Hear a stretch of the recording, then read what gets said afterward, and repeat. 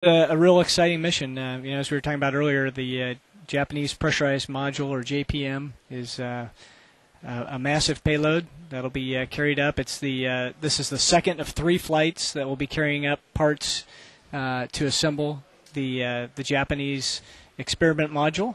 And this is obviously the largest one. On sts-123 back in March, they took up a Japanese logistics module, which is in a temporary position on top of Node 2 Harmony. And once Aki Hoshide grabs the JPM out of the shuttle's payload bay, he'll be using the station robotic arm, and he will be the one who will then berth it onto the port or left side of the Harmony module, and then they later in the flight will move the logistics module over to the top side of that. And here you can see Commander Mark Kelly. He's going to be climbing into his harness here shortly.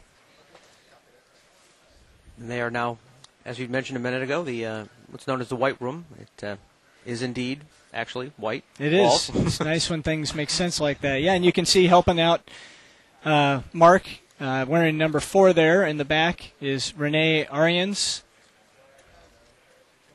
He's one of our hatch techs and also helps the astronauts to suit up. Wearing number 3, who just walked by, is the other insertion tech. I mentioned Ray Cuevas before. John Hazelhurst will be doing the helping the flight deck to strap in today. So he'll be up there on the flight deck with Mark as he climbs in. And right in front of us, wearing the number 6 from NASA Safety, is Jack Burrett. And it's pretty much standard that the commander of the flight will go into the shuttle first. And yeah, actually, the commander will climb in. He'll go to his position in the front left of the flight deck, and then we're going to have coming in on the mid deck first will be Greg Shamatoff, and he will strap in on the far right side, the opposite side from the hatch. So they actually can be strapping in one person on the flight deck, one person on the mid deck. Makes it a little bit more efficient. Right.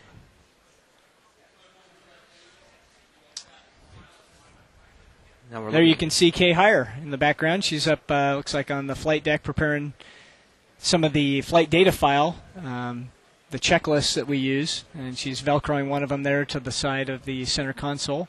Kay is an astronaut from the class of 1998, and she flew on STS-90, and she's what we call the lead ASP, or astronaut support personnel, for this mission. She'll be assisting with the strap-in as well.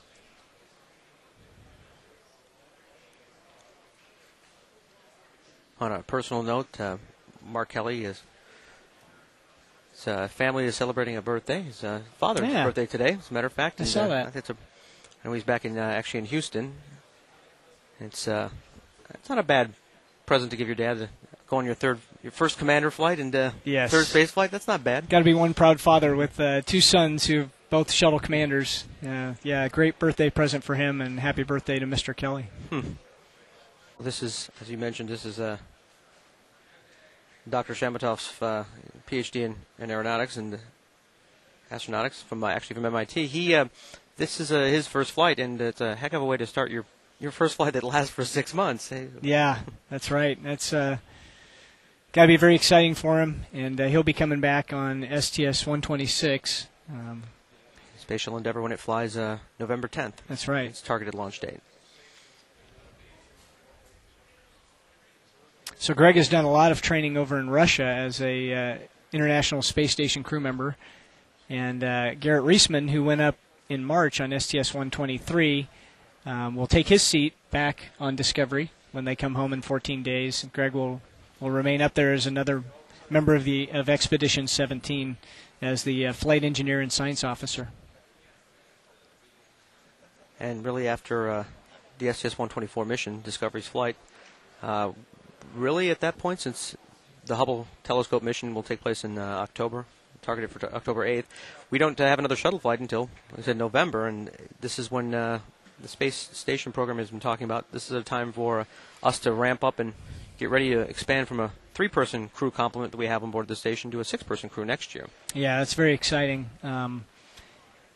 when we get to 6-person crew and with all the laboratories up there, I think it's just going to be a real exciting time to see the experiments that are going to be able to be performed. And obviously, with 3 people, you keep them fairly busy maintaining the ship.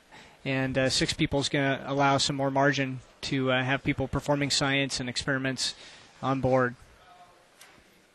And as a matter of fact, Shamatov has been preparing for a lot of his job will be related to getting the station ready for the 6-person crew.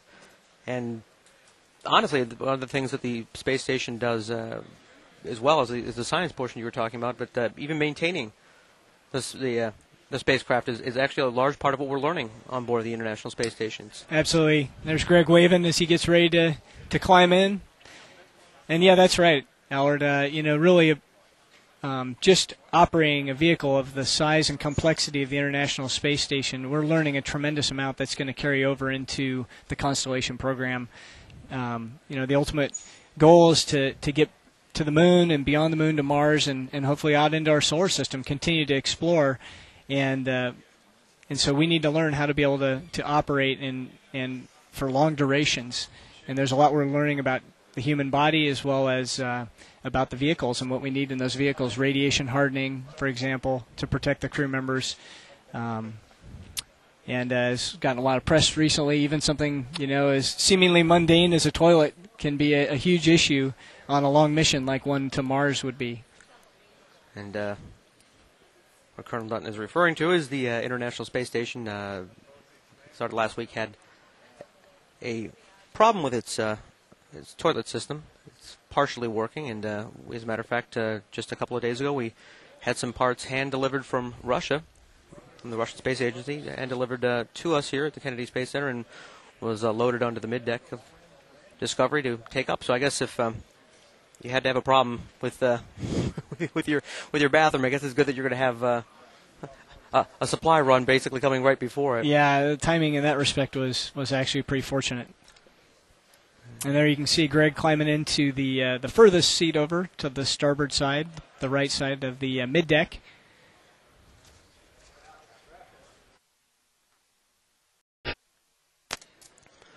This is shuttle launch control at T-minus 1 hour, 35 minutes, and 45 seconds.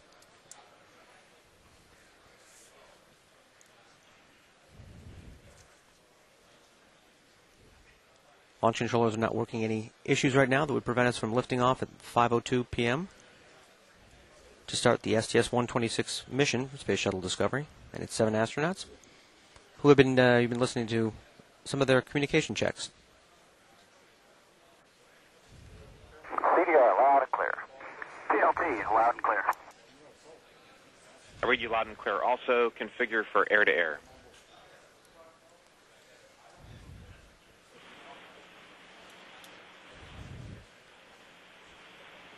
Those are voice checks for the commander and the pilot. Discovery Houston for CDR and PLT. Com check on air-to-air. CDR, loud and clear. PLT, loud and clear. Read you out loud and clear. Also, Mark and Ken, configure for SIMO voice check. Yes, ma'am. 212, go. Yes, sir. You've got your closeout configuration and work for the crew module there? Yes, ma'am. Okay. And we are pretty much complete with the exception of a couple things that the aft will be bringing with her. Okay. And I got a couple steps still open for her, so we're in great shape as far as our timeline at this time for you. Thank you. 47, I can give you hatches closed and latch for flight, ready for cabin leak check. All right. And at a 27.200, you can give me step 765. 765, I was just turning to it, yes, ma'am. All right. And the official call to the hatch. DCL. Ready for step 766? That's fine. That the hatch is actually closed.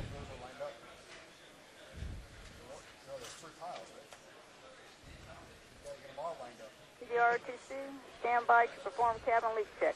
Master alarm and light will come on as a function of high cabin pressure. CDR, standing by. Cabin crack